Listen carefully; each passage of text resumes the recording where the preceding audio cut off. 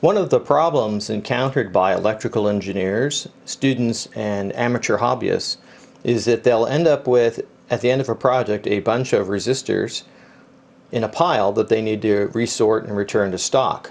Or perhaps they purchased an assorted kit of resistors and they need to know which one of those resistors is the exact value they need for their project.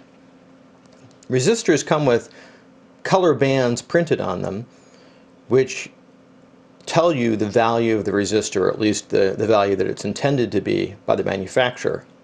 And what you can do is you can memorize the color bands and do it in your head. So you can calculate the value of the resistor in your head. Another option is you can purchase a cardboard helper tool and you turn the dials to the different colors and it tells you then the value below. You can read the value off the card. And that works fine. Another choice is to enter it into a website. There's a lot of websites with helper utilities online. In this case I have a resistor that's orange, orange, brown. And so I just click in orange, orange, brown, hit calculate, and it tells me the value should be 330 ohms. Great! That works fine as well. Another method that a lot of people use is they'll connect the resistor to a multimeter, and the multimeter will calculate the value. This has got the shortest lived backlight of any multimeter I know of. So it's telling me this resistor is 325 ohms, 326 ohms about. And that's fine for the use of my project. It's not 330, which is what the manufacturer intended, but it's the real value. But if you've got a whole pile of resistors, all of these methods take a long time to implement. What I've done as a solution is I've created a device made out of Legos, and on the inside of the device is a printed circuit board. The printed circuit board has a microcontroller and 4 or 5 resistors of known resistance value. What happens is the resistor of unknown value is placed in the minifigure's hands, and the microcontroller compares the various resistors it has that it knows the values of to the unknown one placed in the minifigure's hands. It calculates that value and sends it up to a .NET application running on Windows.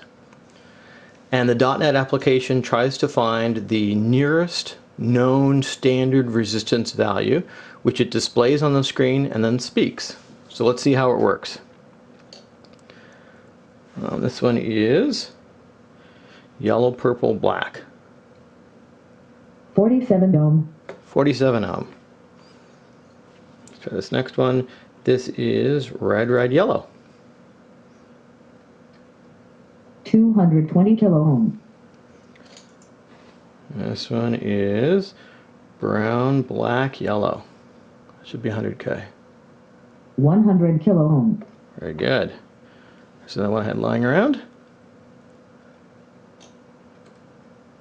6.8 kilo ohm.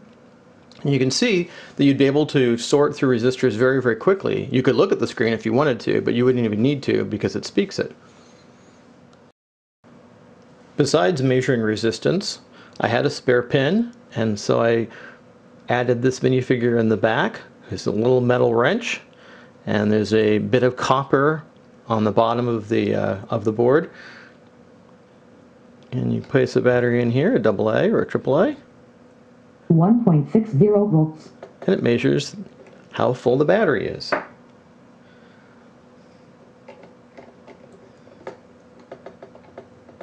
$1.34 volts. And this one should be the lowest of them all. 1.19 volts. This project was a lot of fun because not only is it useful, but it's a good combination of Windows software, hardware, and embedded software.